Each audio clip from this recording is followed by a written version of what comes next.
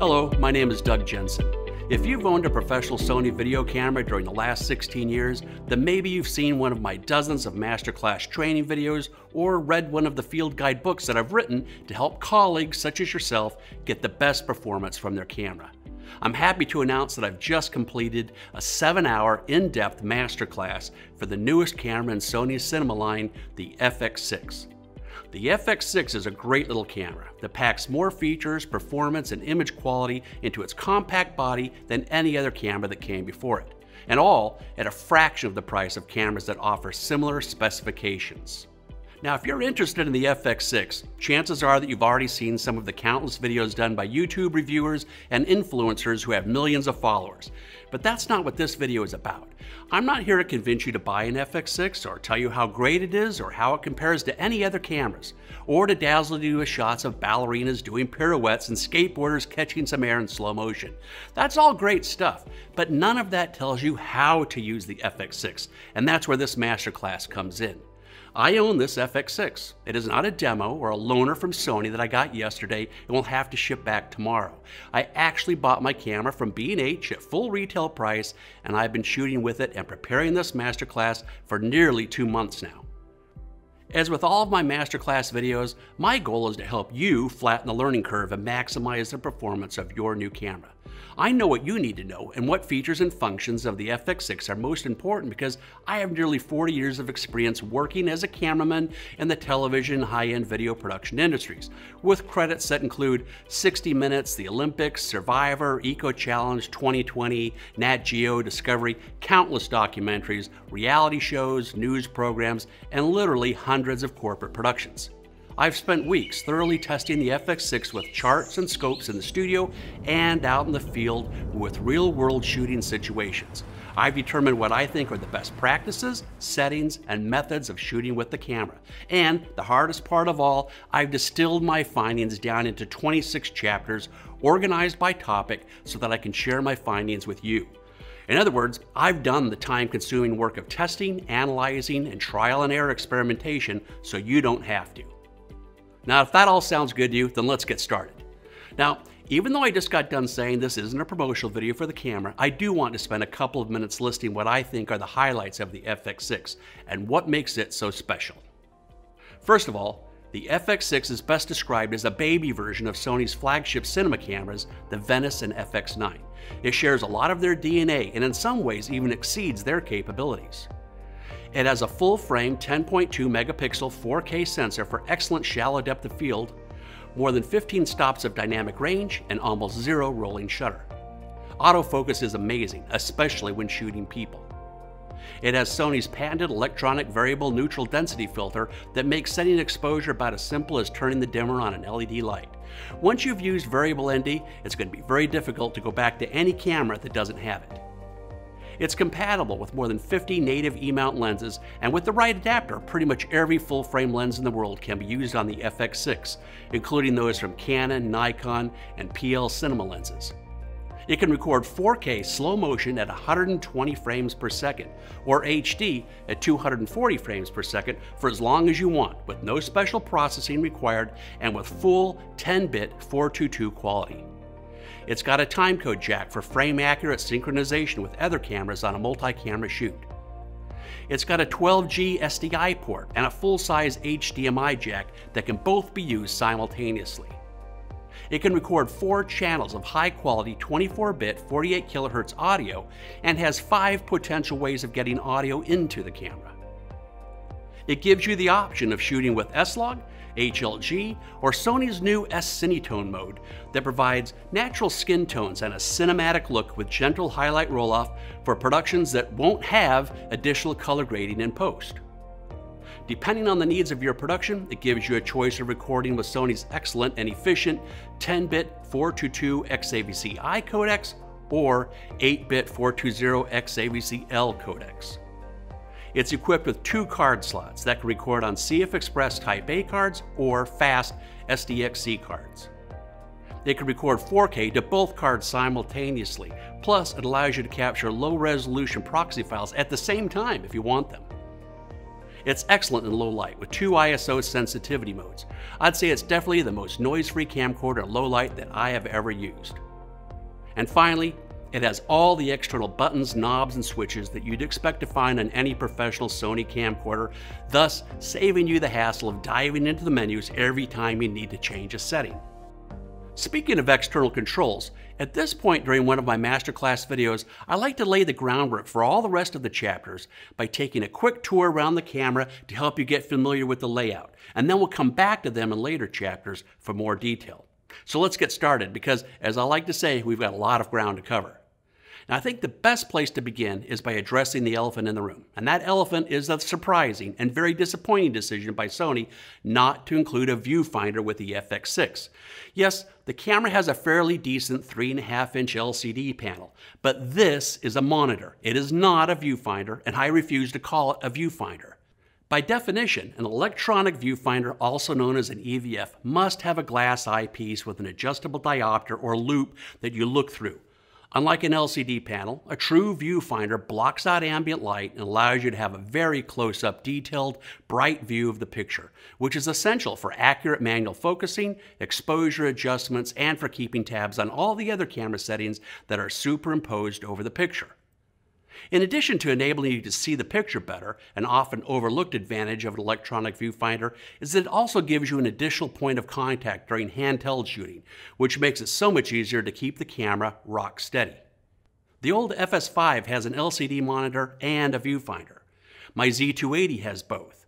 And the FX9 has an excellent loop that flips down over the LCD panel to turn it into a viewfinder, just like the FS7 that came before it.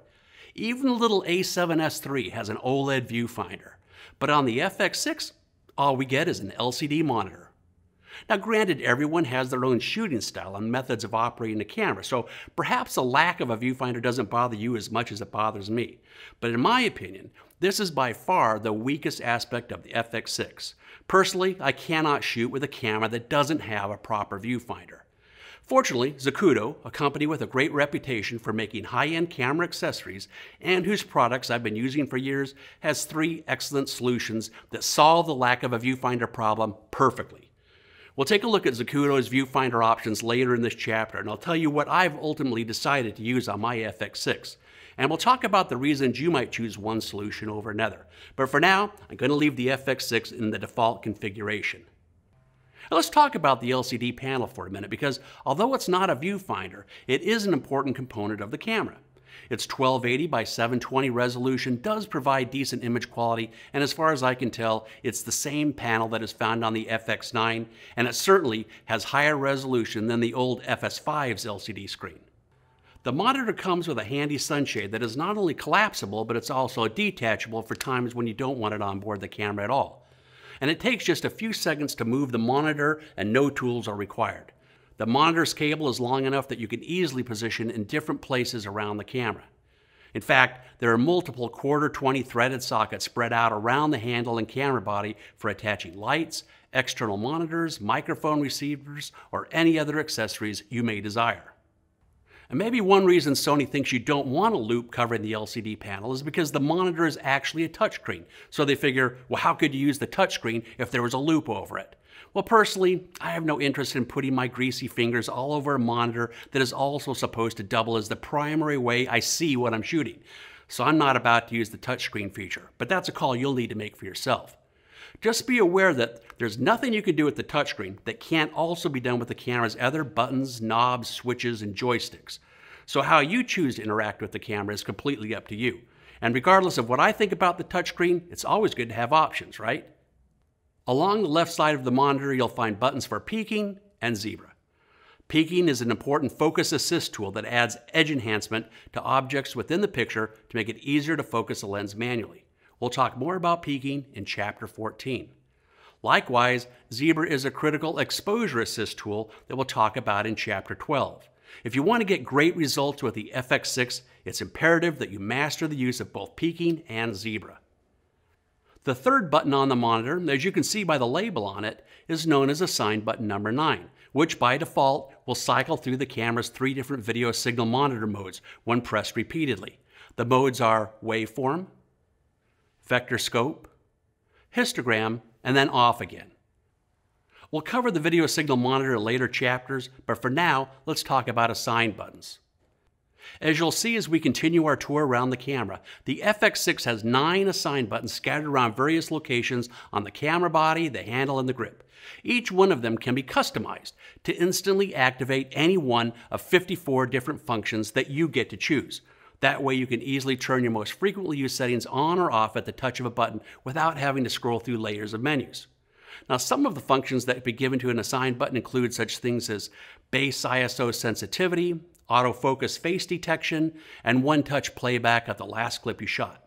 We'll talk about all the assigned button options and how to program them in Chapter 11. Underneath the LCD monitor, you'll find a mirror switch that can be used to flip the picture vertically and/or horizontally. With so many different ways to mount the LCD on the camera and rotate its orientation, this is a very nice feature to have. So let's talk about lenses for a minute. As you probably know, the FX6 can be purchased as a body-only model or as a bundled package that includes this Sony 24-105mm f4 full-frame lens. This lens features steady shot, a constant f4 aperture, autofocus, auto iris, and decent image quality for the price. Now, you may or may not have decided to buy this lens with your camera, but since it's the official kit lens, I'm going to assume that you have one because many of the functions and settings that we'll be talking about will work differently or won't be available at all if you're using a different lens. A big advantage of Sony's E-mount is that it has a very short flange focal depth, and that makes it easier for you to use almost any SLR or cinema lens that you can lay your hands on, provided you've got the right adapter. And since most adapters merely serve as a mechanical dock and don't have any glass in them, they won't cause any loss of light or diminished optical performance. There are many things that make the FX6 an amazing camera, but quite literally, one of the biggest is the full-frame sensor. It's generally assumed, although I don't think Sony has said so officially, that the FX6 has the same 10.2 megapixel sensor as Sony's a7S III mirrorless camera. But of course, with the FX6, you get all the bells and whistles of a true cinema camcorder. Right now, there are only 2 other full-frame cinema cameras in Sony's entire product line, the FX9 and the Venice. All other Sony 4K cinema cameras, such as the F55, FS7, and FS5, only have Super 35mm sensors. Now, it seems ironic to hear myself say that those other cameras only have Super 35 sensors because just a few years ago, Super 35 seemed enormous compared to the sensors that most professional video cameras had been using. But technology marches on, and today, Super 35 is yesterday's news, and now full-frame sensors are all the rage. Compared to a 4K Super 35 sensor, the FX6's 4K full-frame sensor has more than twice the surface area. And the biggest advantage of that larger surface area is that it can help you achieve shallower depth of field in your shots, thus giving you a range of creative options that can't be matched with cameras that have smaller sensors. The second advantage of the FX6's full-frame sensor is how well it performs in low light. The FX6 is certainly the best low-light camcorder that I've ever used, even better than the FX9 or Venice, even though all 3 have full-frame sensors. The FX6 is better in low light because it has a 4.2K sensor, while the Venice and FX9 have a 6K sensor. Having 30% fewer pixels in the same physical space means that the individual pixels of the FX6 can be bigger, and all things being equal, bigger pixels can collect more light. However, the higher resolution 6K sensor of the FX9 and Venice does have a major advantage over the FX6, and that is the ability to shoot 4K with a cropped Super 35 shooting mode. Yes, the FX6 does have a Super 35 mode, but you can only use it when you're shooting with an HD recording format. Now, we'll talk more about recording formats in Chapter 5, but the thing I want you to understand right now is that the FX6 can only shoot 4K in the full-frame mode, and the full-frame mode requires the use of full-frame lenses. So that rules out the use of most PL lenses and all APS-C lenses when you're shooting with one of the 4K recording formats. Getting back to the camera itself, the grip on the FX6 is basically the same one that is used on the FS5. The grip feels comfortable in your hand and the record button falls right where it should. And since there's no extension arm jutting out to get in the way, the FX6 is much easier to carry in a small bag or backpack. If you need a camera that can come out of the bag and be powered up and ready to roll in less than 3 seconds, you can't beat the FX6. The grip can be detached completely from the camera by pressing the grip release button. It's kind of hard to see unless the grip has already been removed, and then rotating the grip clockwise until it comes loose. When the grip and top handle are taken off, the slimmed down FX6 is perfect for use on gimbals, small Steadicams, drones, or in compact underwater housings. Of course, you'll also lose all audio inputs when the handle is removed, but we'll save that topic for later. The grip is much more than just an accessory for holding the camera. It's actually an integral part of the camera's design and offers several other important functions that can make shooting easier. Let's take a closer look. First, we find one of the camera's two multi-selector joysticks. Its main purpose is for navigating through the menus and making changes, but we'll be talking a lot more about the other things you can do with the multi-selector as we proceed through the rest of this masterclass. Just above the multi-selector, you'll find a record button. This is probably the most important feature of the grip because it makes starting and stopping recording during handheld shooting so easy. Next, we find a button with a 5 printed on it. The number 5 tells that this is assigned button number 5, which, as the label above it says, is pre-programmed to activate the camera's direct menu mode. So that brings up the logical question, what the heck is the direct menu mode? Well, the easiest way to explain it is to demonstrate it. Watch what happens when I press assigned button number 5. A white underlined cursor is displayed beneath all the different settings that can be quickly changed via the direct menu. If a setting is highlighted in orange, that indicates that that item is selected and ready to be changed. I can move over to a different setting by pushing the multi-selector joystick one way or another. For example, right now we see that gain is highlighted in orange. So if I want to change the gain, I press in on the center of the joystick and then click it to raise or lower the gain as needed. When I find the value I want to use, I can lock it in by pressing in on the center of the joystick.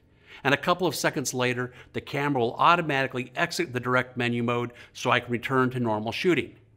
So what settings can be changed via the direct menu? Well, technically, there are 18 settings that can be changed, but depending on the camera's current configuration and the type of lens that is being used, only some of those 18 settings will be available at any given time. These are the 16 settings that will typically be available to change during normal operation. The autofocus mode, steady shot, the white balance mode, the white balance color temperature, the scene file, the ND filter mode, the ND filter value, the iris mode, and if manual is selected, the actual iris value, the gain mode, and if manual is selected, the actual gain value, the shutter speed mode, and if manual is selected, the actual shutter value, the auto exposure mode, the auto exposure level, and finally, the S&Q motion frame rate. Now, the idea behind the direct menu is that it provides a quick way of changing settings during handheld shooting without taking your eyes off the monitor. But let me point out that many of the functions that can be changed with the direct menu also have dedicated controls elsewhere on the camera that are often actually easier to use than the direct menu. As you'll learn, there's almost always more than one way of turning a function on or off or adjusting its value. For example, I can think of at least 7 different ways of changing the gain setting.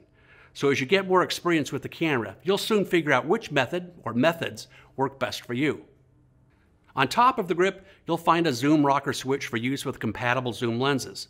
Unfortunately, even though the 24-105 kit lens is a zoom lens, it does not have any servo controls, and therefore it is not a compatible lens. But here's a cool thing about the FX6. Even when you don't have a compatible zoom lens mounted on the camera, this switch can still be used to activate the clear image zoom function, which is Sony's proprietary name for what is usually called digital zoom on other cameras. Clear image zoom magnifies the image up to 2 times when shooting in HD or 1.5x when shooting in 4K. And because it's digital, it can be activated with the zoom rocker switch even when you're not using a compatible zoom lens. Sony claims that the technology they developed makes clear image zoom superior to the ordinary digital zoom you often find on other cameras. So is it any good? Well, we'll put it to the test in Chapter 24 and you can come to your own conclusions. Next to the zoom control, we find assigned button number 4 with the words Focus Mag stenciled next to it. So obviously, Focus Magnifier is this button's default function. But since it's an assigned button, you've got the option of reprogramming it for any of the other 54 allowed functions. Pressing this button once will electronically magnify the center of the image in the viewfinder by 300%, thus making it easier to check the focus. Pressing it a second time will magnify the image 600%. You can use the multi-selector's joystick to change which part of the screen is being magnified. Pressing in on the joystick will return the magnified box to the center, and pressing the Assign button a third time will return the viewfinder to normal. Now, Focus Mag works with all lenses and all shooting modes, so you can even use focus magnification while you're recording because it's purely a monitoring function and doesn't affect the image that's being recorded internally or what's being output by either of the video connectors. Moving to the front of the grip, we find the assignable dial, which by default can be used to change the iris of a compatible lens. But as you may have guessed by its name, the assignable dial can be reprogrammed for a different function instead, one that might be more useful to you. We'll talk more about this dial in Chapter 11. The final control on the grip, hidden discreetly away on the inside, is Assign button number 6. Notice that this Assign button doesn't have a label next to it, and the reason for that is because it's the only one that doesn't have a default function. In Chapter 11, we'll give it one. The camera's main controls are logically laid out and should feel familiar to anyone who has used other Sony professional camcorders, especially the FS5, which is definitely the FX6's closest relative. Starting at the top left, we find the camera's primary record button. Unlike the FS5, this button actually lights up while the camera is recording, and that is a feature I really like. Next, the hold switch can be used to disable some of the buttons on the camera and grip, thus preventing unintended changes from accidentally being made. But as I said, the hold switch only affects some of the camera's controls. For example, the hold switch does not lock the power switch, audio level dials, audio input switches, autofocus switch, gain switch, white balance switch, or the peak and zebra buttons. If you've used an FS5 before, you may notice that the full auto button on that camera has been eliminated on the FX6. As a matter of fact, there is no full auto mode at all on the FX6, which in my opinion is an excellent decision by Sony.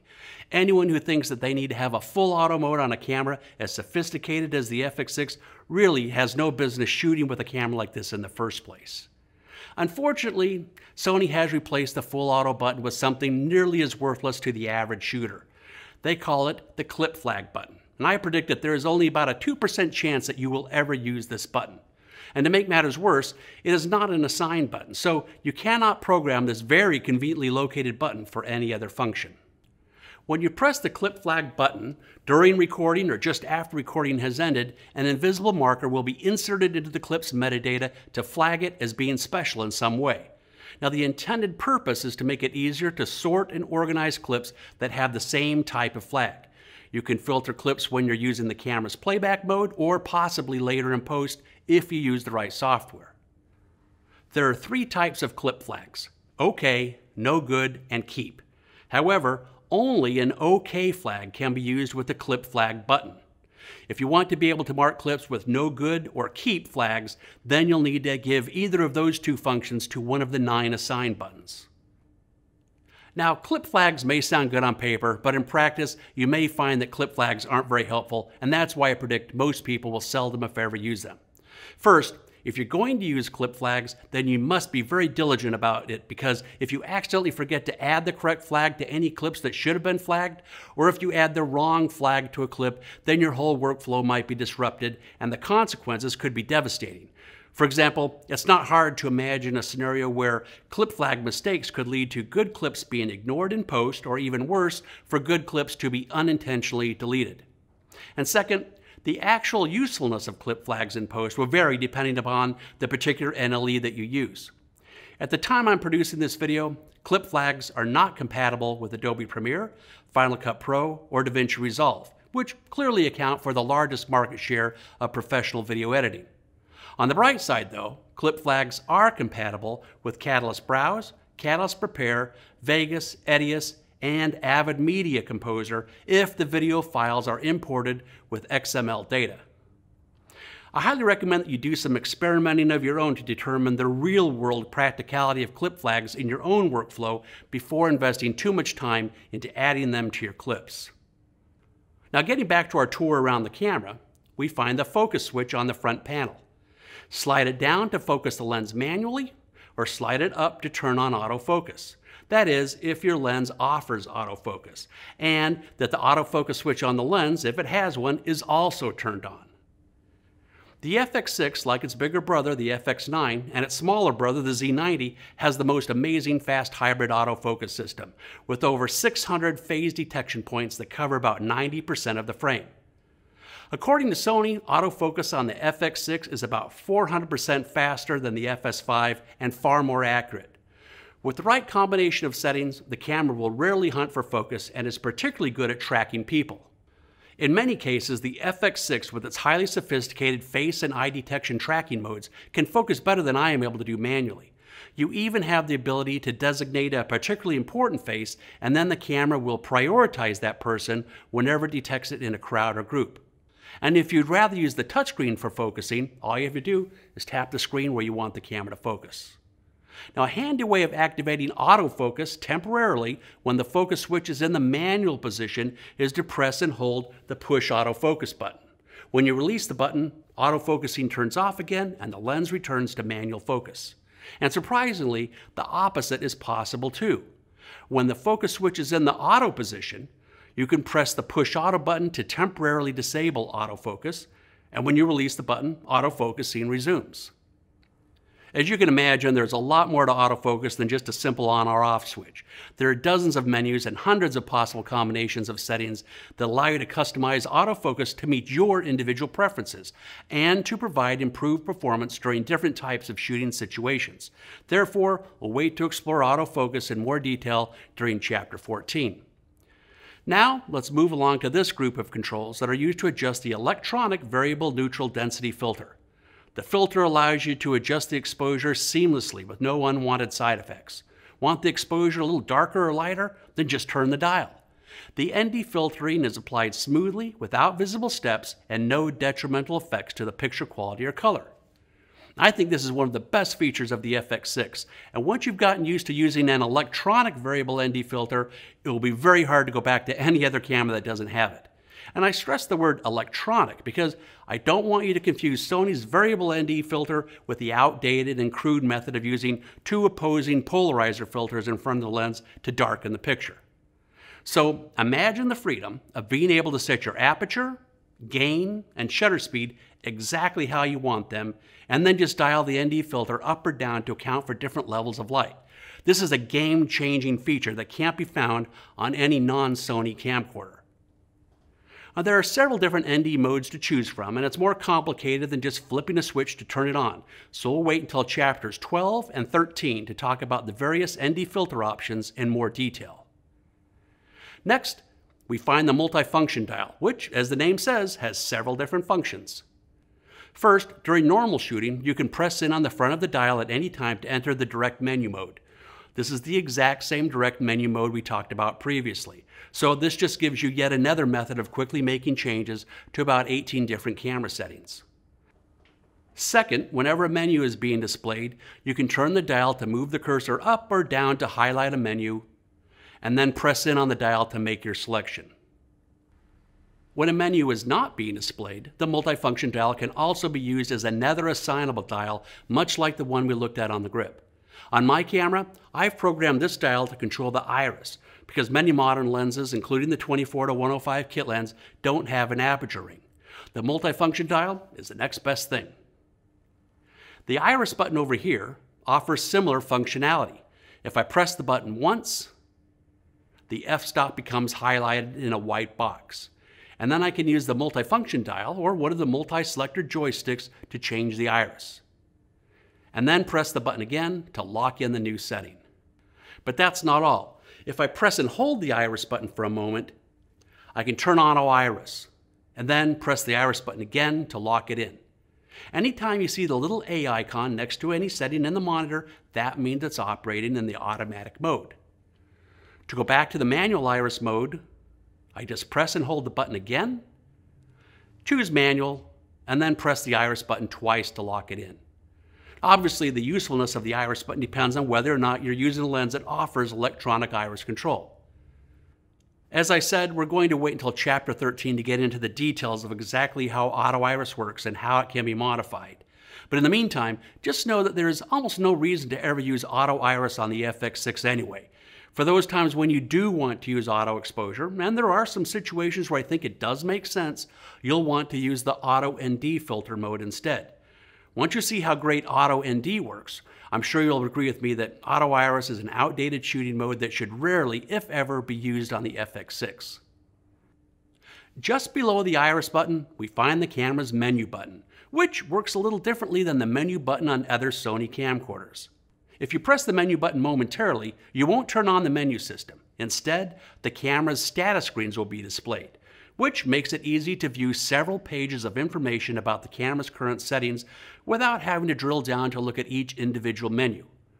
They are a huge time saver and something that you should get in the habit of using often. The status screens have been an important part of Sony's camcorders for many years, but on other cameras, they always have their own dedicated button to turn them on. But on the FX6, that duty is handled by the menu button. We'll come back to the status screens in a minute, but first, let's look at how to display the camera's regular menu pages. To do that, you have to press and hold the menu button down for a couple of beats, and then the menu pages will be shown.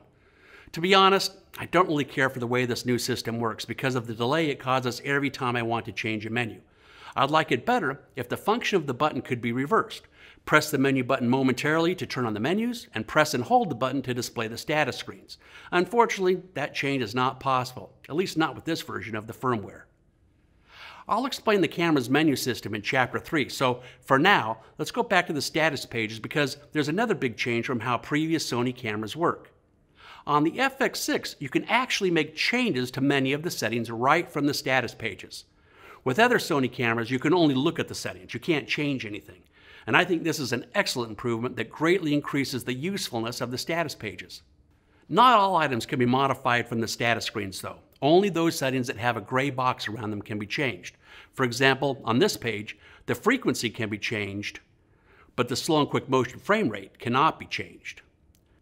To change a setting, you first press in on the multi-function dial or one of the multi-selector joysticks, highlight the function you want to change, select it, choose a new setting, and then confirm your decision to lock it in. You'll notice that when we change the codec, the two media remain displays automatically updated themselves to reflect the new setting. Now, if you'd prefer, you can also select items directly from the touchscreen.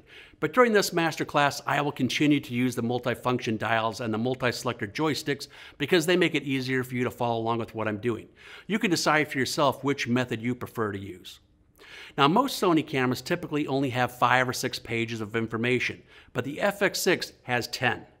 You've got main, camera, audio, project, monitoring, assignable button, battery, media, network, file transfer, and then it loops back around to main again. Unless you've shot with an FX9, this is probably the first time you've seen a status page called main. And I have to say I really like the addition of this extra page because it pulls together information from all the other status pages and provides a snapshot view of 15 of the most important camera settings all in one place. For example, white balance is also shown on the camera status page, video format is also shown on the project page, and the remaining capacity of the memory cards is also shown on the media page. Now, having all this information in one page is a big time saver and really helps reduce the chances of shooting with settings that you didn't intend.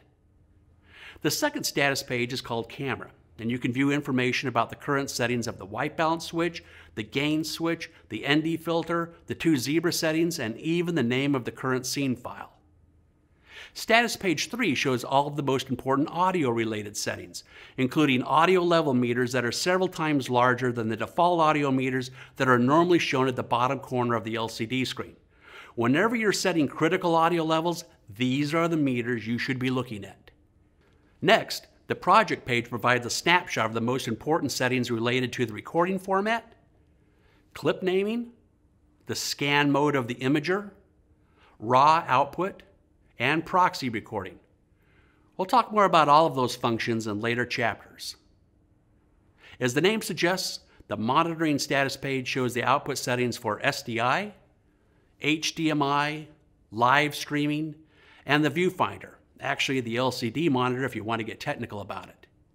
If info display is turned on, then the menus and other monitor data will be superimposed over the video stream. If it is off, then the output will be clean. As I mentioned previously, the FX6 has 9 assign buttons that allow you to customize the camera to suit your own needs.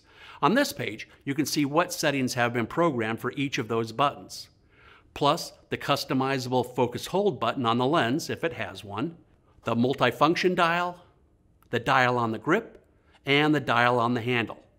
We'll talk about all those controls in more detail during Chapter 11. The 7th status page provides detailed information about the attached battery, including when the battery was manufactured, the remaining capacity, and how many times it has been charged.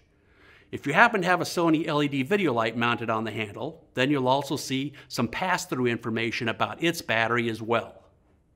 Page 8 shows the status of memory cards A and B. Page 9 displays the camera's network connection status, but the camera's networking capabilities are not covered in this masterclass. Why?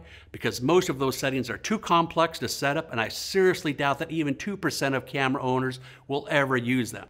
If you don't have an IT person in your organization to help you, or you're not knowledgeable yourself about setting up networks, configuring DNS settings, creating hosts, and choosing the correct port settings, not to mention having the right servers, routers, and other hardware, you're going to find it difficult to set up. And even then, there will still be many limitations that you'll have to deal with. Now, I don't mean to imply that the wireless networking capabilities aren't very robust and great features to have for the right people. I'm just saying that you are unlikely to be one of those people, so I'm not going to spend time covering it. After all, streaming and FTP transfer have very little to do with the operation of the camera itself, which is the focus of this masterclass. And finally, page 10 shows the status of any file transfers that the camera may be processing. Those files could be proxy files, full resolution files, or nothing at all, depending on how you've configured the camera. This topic is also not covered in this masterclass. Pressing the menu button again clears the status display completely from the screen and returns the camera back to the normal shooting mode. Now, just to the left of the menu button, which should really also be labeled the status button, we find the thumbnail button, and then the cancel back button. The cancel back button allows you to undo menu changes before you lock them in, or to jump back one level in the menu hierarchy. Now, I can't really explain why the thumbnail button is sandwiched in between the menu button and the cancel button. Anytime you want to play back clips that are stored on the memory cards, all you've got to do is press the thumbnail button and the playback mode will be ready to go almost instantly. You can navigate through the clips to view metadata about each one or select a clip to begin playback. We'll talk about the playback mode, including the special thumbnail menus, in Chapter 26. A cool feature of the FX6 that I really like is that if something suddenly happens while you're playing back a clip and you want to start shooting again right away, you can just hit the record button and the camera will exit the playback mode automatically and start recording in about 1 second.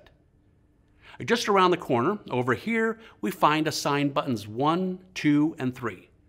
The default function of button number 1, as the label above it says, is to activate slow and quick motion. In case you don't know already, S&Q motion is Sony's terminology for over-cranking and under-cranking the frame rate. The camera can record 4K from 1 frame per second up to 120 frames per second internally, and it looks fantastic. But there are some limitations, gotchas, and caveats that need to be discussed, so we'll wait to talk about S&Q motion in Chapter 22. Buttons number 2 and number 3 don't have any labels above them, but nevertheless, they each come pre-programmed from the factory with a default function. Button number 2 is programmed to quickly change the sensitivity and speed of the autofocus system. And button number 3 can be used to set the area of the picture where the camera will focus. We'll talk more about both of those autofocus settings in Chapter 14. At the bottom of this group, we find the display button, which allows you to quickly clear the LCD monitor of almost all the on-screen clutter, and then bring it back again. I consider this my camera's dashboard display because it allows me to keep tabs on dozens of important settings while I'm shooting. However, this is more information than you care to see. I'll show you in Chapter 4 how almost all of this information can be customized and or hidden on an individual basis, which is a very powerful capability that many other cameras do not allow. Down in this area, we find several controls for white balance and exposure. First, we have the ISO gain button that should not be confused with the ISO gain toggle switch just below it. Now, the purpose of the ISO gain button is twofold. First, If you press the button once, you can change the sensitivity of the camera by adjusting the gain in 1 dB increments, and then pressing the button again to lock it in. On the other hand, if you press and hold the button for a couple of beats, then you can switch back and forth between the manual mode and the auto gain control mode. There's no indicator light on the button itself, so the only way you can be sure what gain mode you're using at any given time is by looking at the monitor. As I mentioned earlier, when you see a little A icon next to any setting, that means it's running on automatic. To go back to the manual mode, I'll press and hold the button again, choose 0 dB, and then press the button twice to exit. Whenever ISO or gain is set for manual control, the ISO gain toggle switch allows you to change how much gain is being applied at the flip of a switch. The default values are 0 dB for L, plus 6 dB for M, and plus 12 dB for H. But each of those settings can be reprogrammed if you'd prefer to use different presets. The allowed values range from minus 3 dB up to a whopping plus 30 dB. We'll talk more about gain and ISO in Chapter 12. Now, just as this pair of buttons controls the camera sensitivity to light, this pair of buttons controls the white balance. You can either press the button once to dial in a new setting, or press and hold the button to choose a different mode. If anything other than automatic has been chosen, then the camera's white balance will primarily be determined by the position of the white balance toggle switch. You have the choice of using preset, memory A, or memory B. Another white balance related control can be found just around the corner on the front of the camera. This is the white balance set button that you use for executing a manual white balance when the toggle switch is set for either memory A or memory B. White balance on the FX6 is a very complicated subject. We'll come back to these controls in Chapter 15 when we'll have more time to get down into the details and explore how the settings interact and, more importantly, how to get the best results. Next, we have the shutter button, and it should be obvious by now how it works. You can either press the button once to dial in a new setting, or press and hold the button to choose a different mode. We'll talk about all the available modes in Chapter 12. You can adjust the shutter speed in steps that range from 1/8,000th of a second up to 64 frames slow shutter. If you're not familiar with Sony's amazing slow shutter mode, stay tuned for Chapter 12 because it's a pretty cool feature that is absolutely essential to use when you're shooting time-lapse shots. Next, we find the camera's headphone jack. If you don't have any headphones connected during playback, then the audio will be output from the tiny little speaker right here. Unfortunately, there's no external knob for controlling the headphone volume. But as you'll see, there are a number of shortcuts available, so you don't necessarily have to dive into the menus to adjust it. Now in this area, we find some of the camera's controls for audio channels 1 and 2. Now even though the FX6 always records at least 4 channels of audio, channels 3 and 4 don't normally have any external volume controls. But in Chapter 25, I'll show you how you can add external control if you want to. This pair of audio select switches allows you to decide whether the audio recording levels of channels 1 and 2 will be controlled automatically or manually. If you choose manual, then the recording levels can be adjusted with the rotary audio recording level knobs located right next to them. There's a whole chapter devoted to audio a little later in this masterclass, and I don't want to waste your time explaining things twice, so once again, let's move along, which brings us to the slot select button. The slot select button allows you to designate which of the 2 memory cards is being used at any given time. Unless, of course, you're using the camera's simultaneous recording mode to record onto both cards at once. The camera's 2 memory card slots, known as A and B, are hidden behind this door. It's good to know that with most of the recording modes, if one card fills up during recording, the camera will automatically switch to the other card without missing a single frame. Both slots are able to accept either SD cards or a new type of card called CF Express Type A. Although most of the available codecs and frame rates can be recorded onto either type of card, you'll probably want to use CF Express cards to take advantage of the camera's impressive ability to record 4K at 120 frames per second. I say probably because there are some circumstances where fast SDXC cards will work just fine for all the S&Q motion frame rates.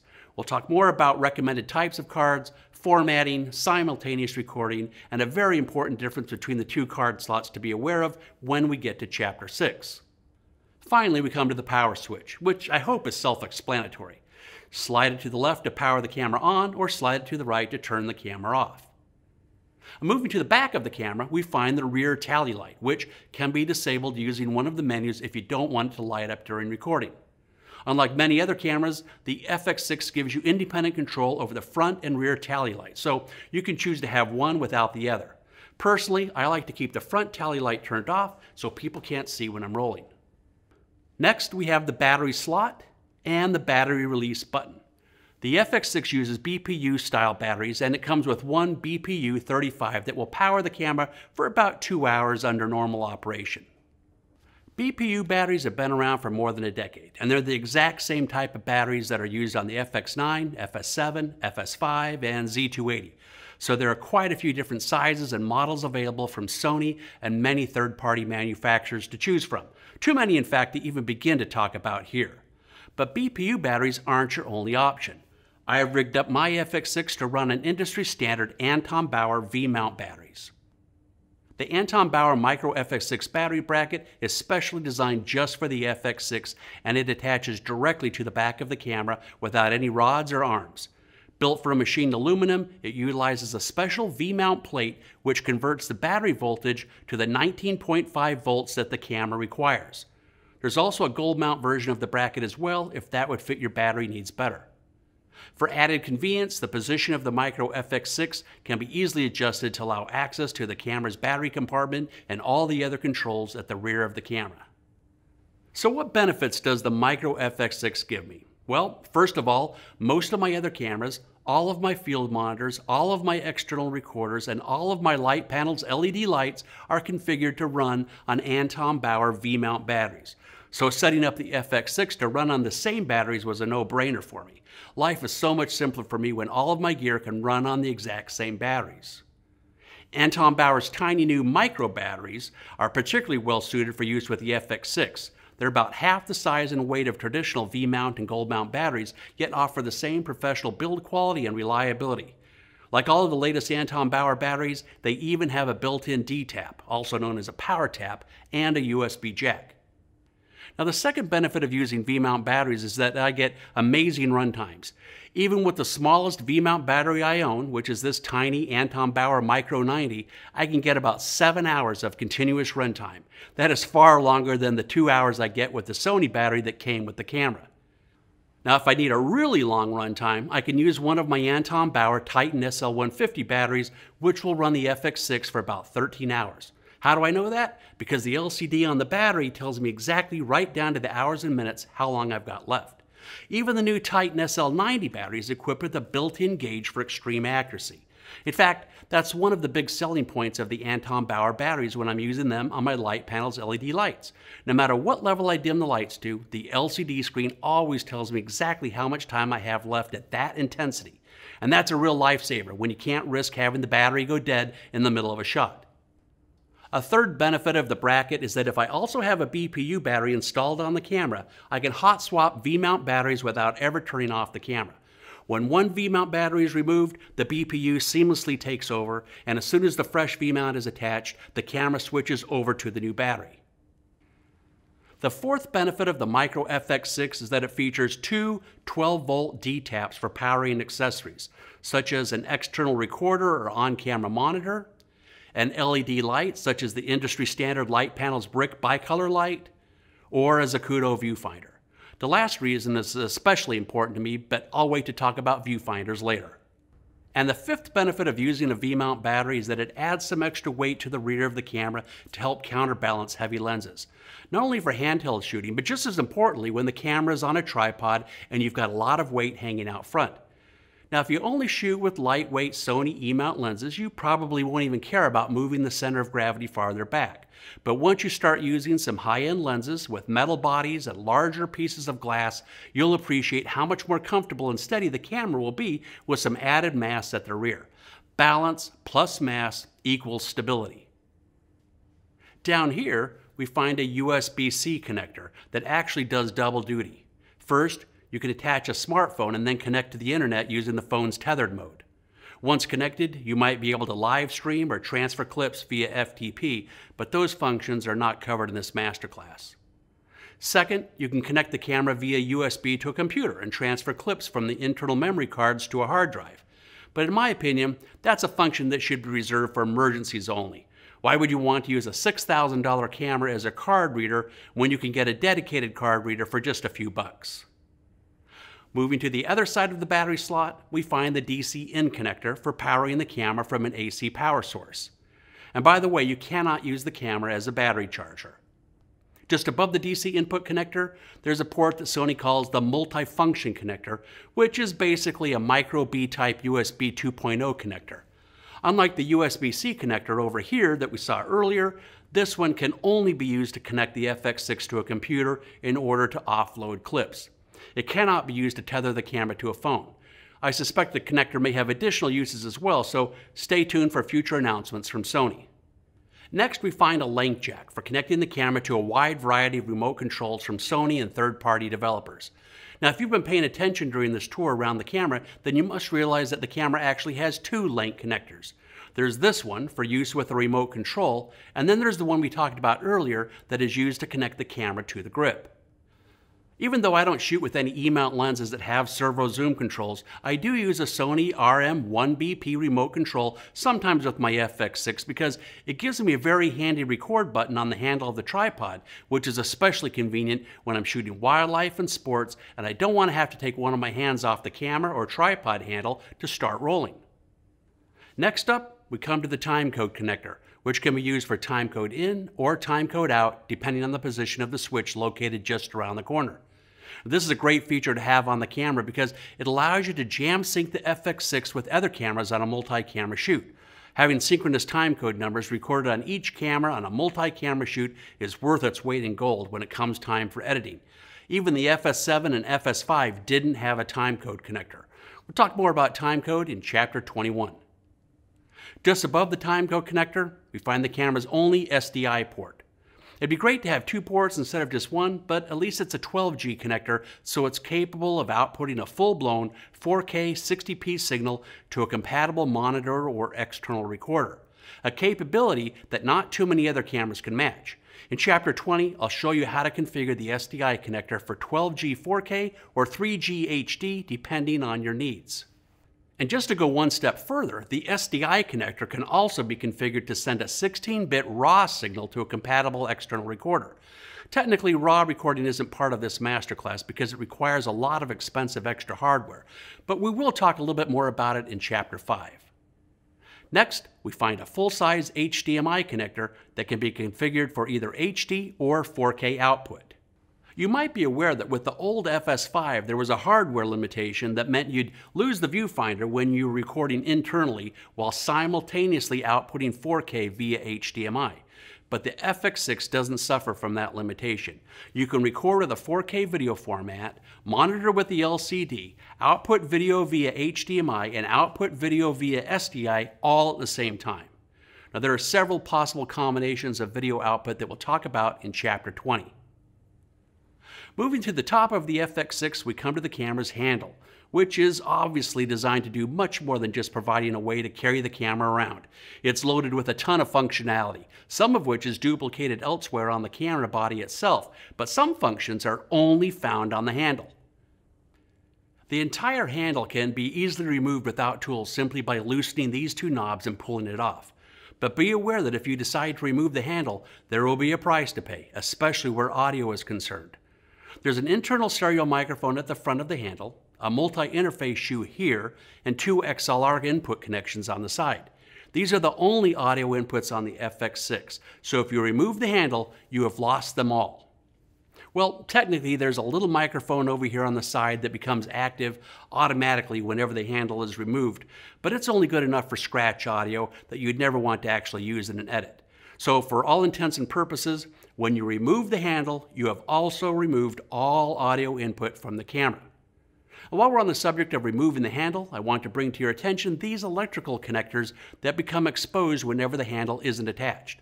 They need to be protected with the plastic cap that is stored underneath the handle when it's not being used.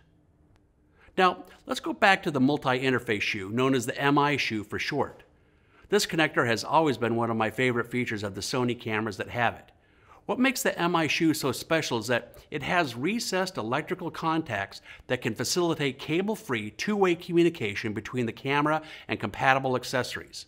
Available accessories include a bicolor dimmable LED video light, a single-channel wireless microphone receiver, a dual-channel wireless microphone receiver, meaning that it can receive audio from two different transmitters simultaneously, and a dual-channel XLR audio adapter that allows you to add 2 additional XLR jacks to the camera, so you'll have a total of 4. And as a bonus, the K3M even gives you a second shotgun microphone mount. I'll talk more about Sony's excellent wireless microphone transmitters and receivers in Chapter 25. But what I really like about the system is its ability to pass audio to the camera and also get power from the camera without any wires, extra batteries, or cables. The receiver basically becomes part of the camera, rather than a cumbersome attached accessory with a lot of unnecessary wires and cables hanging all over the place. As I mentioned earlier, there's a built-in stereo microphone at the front of the handle, which is fine for shooting situations where capturing perfect audio isn't necessary. But for improved performance, I recommend attaching an external shotgun microphone using the shock-mounted holder. Depending on your budget, there are quite a few microphones that will work great with the FX6. 2 XLR jacks are provided on the side of the handle for connecting external microphones, audio mixers, or any other professional audio source. Each jack has a corresponding input selection switch to tell the camera what type of signal you're going to feed into the XLR jack. The choices are line level, mic level, or 48-volt phantom power. Next, we have another record button that is perfectly positioned for triggering recording with your thumb whenever you're holding the camera by the handle during handheld shooting. Unlike other Sony cameras that have a simple record lock switch next to the record button, the FX6 has a hold switch that allows you to disable just about all of the controls on the handle so they can't be accidentally changed. Here we find another programmable assign dial with 6 different possible functions. We'll talk more about all the available choices in Chapter 11. Over here, you'll find another zoom rocker switch that provides yet another way to change the focal length of a zoom lens. With the factory default mode, the zoom speed of the switch is variable, meaning the harder you press the switch, the faster the focal length changes. Unlike other Sony cameras, there's no switch on the handle to adjust the speed or sensitivity of the rocker switch. But there are some menu settings that can be changed to customize the switch's performance. We'll talk about those in Chapter 24. But even if you're not using a lens that has servo zoom control, you can still use the zoom lever with the camera's clear image zoom function. Next, we have 2 more assign buttons. The default function for number 7 is for focus magnification, and direct menu for number 8. Just below those buttons is what Sony calls the 8-way multi-selector D-pad, which is essentially the same thing as the multi-selector joystick we already saw on the grip. Next, we find 3 standard 1/4-20 threaded sockets that are perfect for mounting all kinds of accessories. In fact, if you include the sockets that have rosettes for mounting the LCD panel, the camera and handle combined actually have a total of 11 1/4-20 mounting points. Underneath the camera, we find both 1/4-inch and 3/8 inch threaded sockets for rock-solid attachment to a tripod quick-release plate, thus reducing the twisting and rotating problems you can get with cameras that only use 1 screw. Now, my favorite tripod system used with the FX6 is the new Sachtler Activate head with Flowtech 75 legs. If you think that all tripods and heads are basically the same and that technology hasn't changed in decades, you need to take a closer look at the latest products from Sachtler. First of all, the Flowtech 75 carbon fiber tripod, and there's a bigger 100mm version too if you prefer, can be deployed in a matter of seconds thanks to its patented quick-release mechanism. Notice that there are no locks on the legs themselves. Everything is done with the unique quick-release levers near the base of the head. No more bending over to lock or unlock legs one at a time. Until you try it for yourself, it's hard to appreciate what a difference that makes. And due to their carbon fiber construction, I found that the Flowtech tripods are much stronger, more rigid, and lighter than any comparable tripods in their class. Of course, a tripod is only as good as the head that you put on it, and I found that Sachtler's new Activate fluid head is the perfect match for the FX6 and the Flowtech legs. The pan and tilt performance is extremely smooth and makes it effortless to execute perfect camera moves with nicely ramped beginning and endings every time. There are 7 stages of adjustment on the pan axis, 7 stages on the tilt axis, and 15 counterbalance settings to choose from, which is an often overlooked but very important feature of a head. Here's the test I do to see if a head is any good or not. I must be able to smoothly pan and tilt by applying light pressure with just one finger.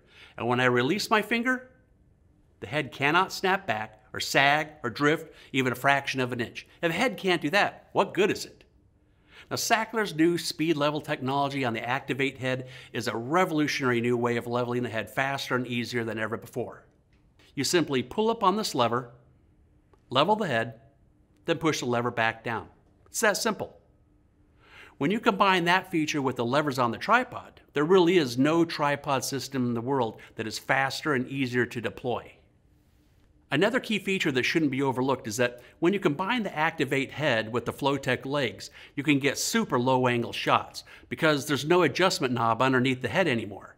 You can literally put the Flowtech 75 directly on the ground, thus eliminating the need for baby legs or hi-hats. In case you'd like to know more about how to set up and use this tripod system, I put some links down below for a couple of Sackler instructional videos that go into more detail than I have time for. Before we wrap up this chapter, I promised to circle back around and talk about viewfinder options, so let's do that now. Now, as I already said, I can't shoot with a camera that doesn't have a good viewfinder, and the FX6 doesn't come with any viewfinder at all, so I made it a high priority to do something about that as soon as my camera arrived from B&H. I reached out to Zacuto, and they kindly agreed to let me test drive 3 potential viewfinder solutions. A beta version of their new Z-Finder that has been specially designed to fit the FX6, a Gradical Eye, and a Chameleon Pro. After using them all for weeks now, I can honestly say that I'd be perfectly happy to have any of the 3 mounted to my FX6 as a permanent viewfinder solution. But with that said, they each have their own unique pros and cons. In the next few minutes, I'd like to share my thoughts about each one, and maybe that will help guide you to a viewfinder solution that will fit your needs best.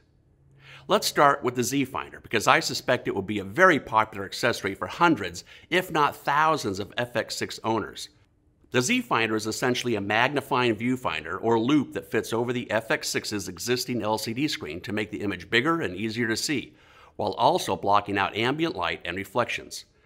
Z-Finders for other cameras have been around for years, and they have a great reputation, but this model has been specifically designed to fit perfectly over the FX6's existing LCD monitor. So the image quality of the Z-Finder looks pretty good because you're still using the camera's regular LCD monitor, and the optical quality of the Z-Finder's diopter complements it perfectly. Now, the mounting system is simple, secure, and rock solid. I'll admit that before it arrived, I was skeptical that the camera's very weak LCD mounting system would be strong enough to support the extra weight of the Z-Finder. But those doubts were erased as soon as I saw Zacuto's innovative way of attaching its frame to the LCD panel. Trust me when I say it's rock solid and plenty sturdy enough to press your eye socket firmly against during handheld shooting. The diopter itself is easy to adjust to anyone's eyesight, and the loop can be released and flipped up out of the way anytime you would prefer to look at the LCD directly. I mean, a loop is great most of the time, but even I sometimes prefer to look at a small monitor when I'm working from a dolly or shooting a stationary sit-down interview or something like that. It's great that the loop stays attached so you don't have to find someplace safe to set it down. The advantages of the Z-Finder are it requires no extra batteries, no extra power cables, it doesn't use your SDI or HDMI connectors, and you get to keep the 3 buttons along the side of the monitor: peaking, zebra, and assign button number 9. So the Z-Finder might be the perfect solution for you to add a proper viewfinder to your camera. But I will point out that you are limited by the image quality of Sony's LCD monitor, which is good, but not great. If you really want to take a serious step up in image quality, let me introduce you to Zacuto's Gradical Eye OLED viewfinder. In a word, it is gorgeous. The image quality is stellar, and it's built like a tank. It's a serious viewfinder for serious work, and I have to say that it's something you really need to see for yourself to fully appreciate. Now, the Gradical Eye is the smallest and lightest of Zacuto's micro OLED viewfinders and weighs only 14 ounces. Here you see it attached to my camera with a Zacuto arm that provides virtually unlimited positioning options. And although it's not possible for me to show the menus to you here, there are literally hundreds of customization options to fine-tune the Gradical Eye to perform exactly how you want it to function. You've got peaking, zebras, LUTs, markers, focus mag, histograms, waveforms, customizable function buttons, and much more. The zebra and peaking functions alone are far superior to what you get with the FX6's LCD panel. I describe them as being more delicate, precise, and refined, kind of like silk versus burlap. In my opinion, better peaking and zebra are reason enough to justify the higher cost of upgrading from a snap-on Z-Finder loop to a full-blown electronic viewfinder. Now, if you're an experienced shooter who is used to having top-notch viewfinders on your camera, you won't be disappointed with the Gradical Eye. You can even configure the viewfinder and camera so that the camera feeds a tally light signal to the viewfinder to let you know when it's recording. Now, that is a great feature to have for those times when you want to press the display button on the camera to hide all the rest of the on-screen clutter, but still have a tally light. But there are some downsides to the Gradical Eye that need to be considered. First, like any electronic viewfinder, the Gradical requires power. It has a 2-pin LEMO connector that is easy to adapt to DTAP, and that is where the Anton Bauer Micro FX6 bracket with its 2 DTAPs plus 1 on the battery itself comes in handy. I can power the camera and viewfinder from the same battery for hours and hours at a time. The DTAP power cable for the Gradical even has a handy built-in power switch. Yes, there are some third-party BPU batteries that also offer DTAPs, and I think Zacuto even has some models of EVFs that can be self-powered with a detachable battery, but I prefer to use V-mount batteries for all the reasons I talked about earlier in this chapter. A second thing to be aware of is that the Gradical Eye only has an SDI input, and the camera only has one SDI output, so essentially you have to give up the SDI output on the camera to feed the viewfinder. Now, that might be an issue for you or it might not, depending on what other accessories or monitors you use with the camera.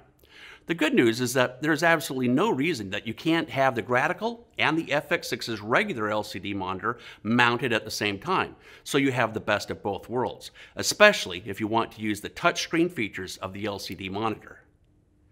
Now, if you'd prefer to use the camera's HDMI port to feed an accessory viewfinder so you can keep the SDI port free for other things, then I would suggest you consider the Zacuto Chameleon Pro.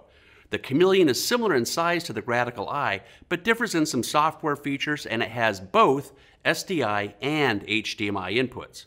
Compared to the Gradical, the Chameleon offers a higher resolution OLED display, 4K HDMI input downscaled to 1080p, and 3D LUTs. Other than that, I'd have to say the features and performance of the two EVFs are quite similar, thus making it hard to recommend one over the other. If you have the chance to compare them head-to-head before choosing, I recommend that you do so. So after test driving all 3 viewfinder options, which one have I chosen to use with my FX6? Well, if I was on a budget and didn't need the higher performance and advanced features of the 2 electronic viewfinders, I'm sure I could be quite happy with the Z-Finder. It makes a great addition to the camera, and it is well worth the price. It gets my full endorsement. But I'm very picky about the equipment I choose to use. Video and television production is my career, my livelihood, and my passion. I'm accustomed to using viewfinders on my other cameras that are far superior to the LCD panel of the FX6, so I've decided to go with the Gradical Eye. Now, technically, the Chameleon has superior specifications and offers both HDMI and SDI inputs, but I prefer the features of the Gradical. The image quality is almost as good as the Chameleon, and I prefer the performance of the peaking and zebras on the Gradical. Yeah, it hurts a little to give up the SDI connector, but I'll adapt. And now I've got a great viewfinder that will serve me for many years on the FX6 and also on future cameras when the FX6 has become just a distant memory. So that concludes our quick overview of the camera, and you should now have a pretty good understanding of the major features of the FX6, plus a general sense of where the important buttons and controls are located. But what I haven't done yet is give you very much detail, and that's what's coming up in the next 25 chapters.